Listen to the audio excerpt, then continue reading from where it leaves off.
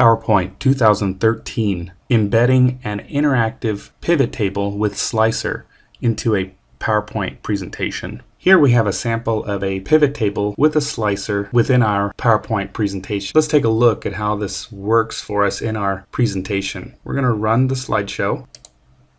If you've ever given a presentation with this type of data in it, you may have come across where audience members will ask, what does the table totals look like when all of the filter objects are selected? Well, in this case, we can take a look at it immediately during the presentation. We simply click on the table. We'll expand it a little bit here. Move it off to the side so we can see it working. And then we can select right here from our slicer.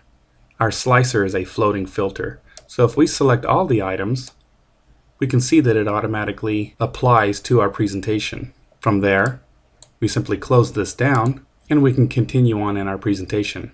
Let's take a look at how we created this. We'll come to our second slide here. Now let's take a look at how we built that.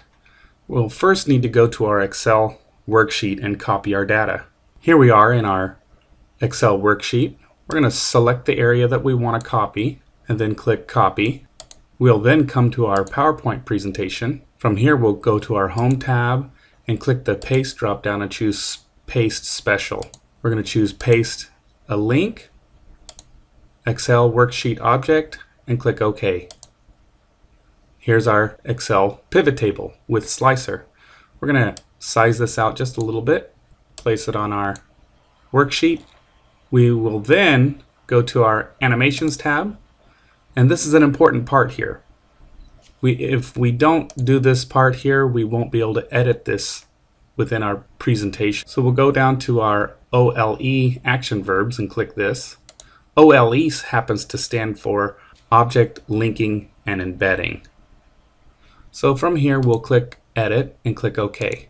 We'll see that it's applied here, and now we'll be able to edit this during our presentation. Let's take a look. I'm going to run the presentation.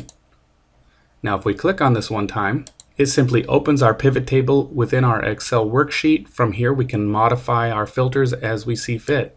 We'll choose the first three here and we'll see that it automatically, dynamically applies. If we choose just square, we'll see those totals as well. From there we simply close this down. Do we want to say changes?